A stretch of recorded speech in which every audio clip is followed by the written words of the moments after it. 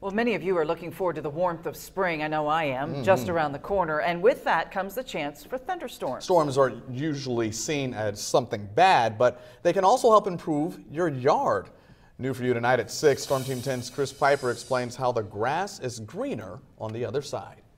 When we get rain, it's beneficial for everything, but thunderstorms may actually help out the grass growing in your yard even more. The soil needs nitrogen for grass to grow. However, grass can't use straight nitrogen. The nitrogen needs to mix with oxygen. When lightning strikes, it weakens that nitrogen, making it easy to mix with oxygen. When the nitrogen and the oxygen mix, they make a chemical called nitrate. The grass absorbs the nitrate, which helps make more chlorophyll that makes grass greener. Now, nitrate is a good thing because it absorbs into moisture very easily. Pair that with the rain and a thunderstorm and your grass can get even greener than it does with a normal rain shower.